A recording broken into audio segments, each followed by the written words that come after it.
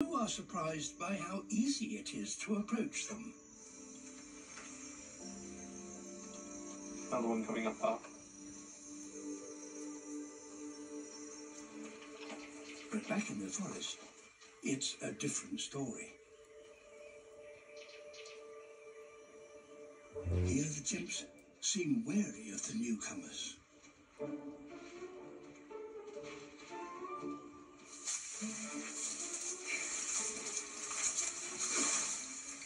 The ditch there. Oh.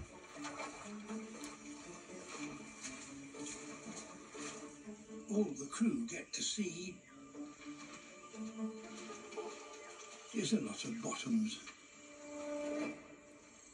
This afternoon, the chimps have been taking us on a wild goose chase.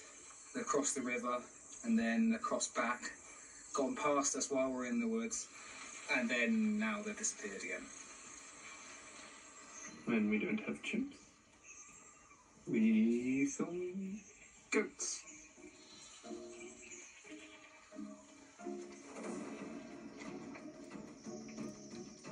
Here in the chimps' forest home, it's going to take time to earn the group's trust. I think this time Moses. And get to know one another. This is Jack. After 2 weeks, things are improving on the ground. But what will the chimps think of the crew up in the trees? I can see a bunch of chimp faces looking up at me. This is a new experience for them. I doubt they've ever seen a human in a tree before. So hopefully they accept me.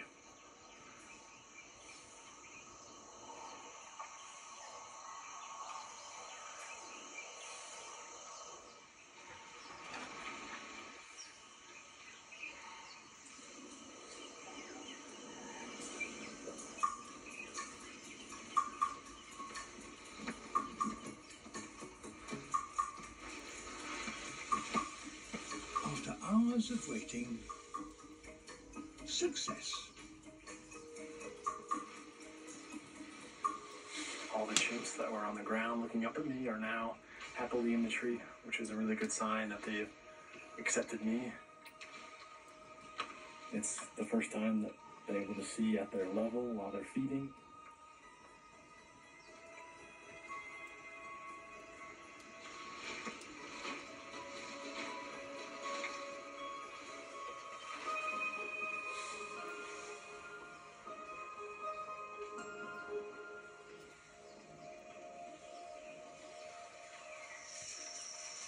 For the crew, it has taken a long time to gain the chimps' acceptance.